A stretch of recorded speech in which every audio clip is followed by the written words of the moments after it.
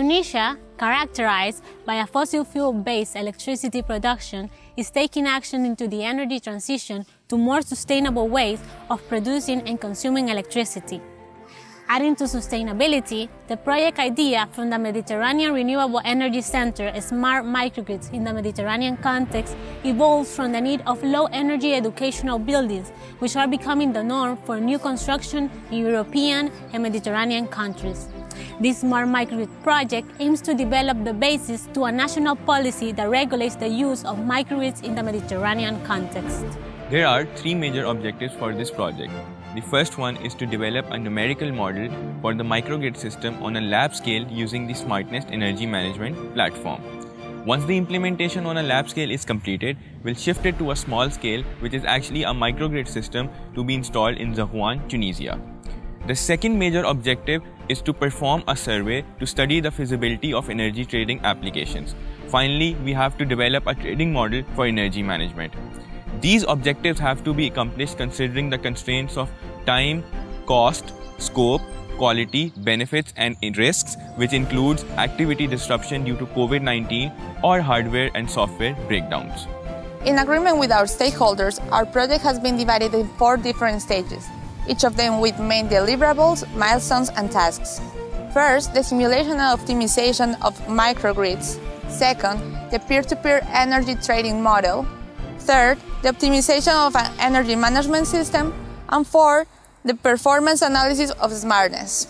Our project comes with the profound support of different actors and stakeholders, including, but not limited to, the project team of DENSYS, the Mediterranean Renewable Energy Center, Med-EcoSuRe, the National Engineering School of Tunis, GAMCO and Latency Startups, ESARE Business School, and of course, University of Lorraine. Due to the multidisciplinary nature of our project, the team is comprised of members from diverse backgrounds, including electrical and electronics, mechanical and energy engineering. Fortnightly online and in-person meetings will be held between our team and the supervisor to monitor our work progress and to provide the needed assistance for the next dimensions. Knowledge boundaries may exist by virtue of the interdisciplinary nature of our project. Syntactic, semantic, and pragmatic boundaries may exist by the different approaches, main outcomes, main concerns, and work ethics of the different actors involved in our project. We will take active measures to overcome these boundaries by elucidating shared knowledge, including different communication and information sharing tools, and setting a common basis of guidelines and standards.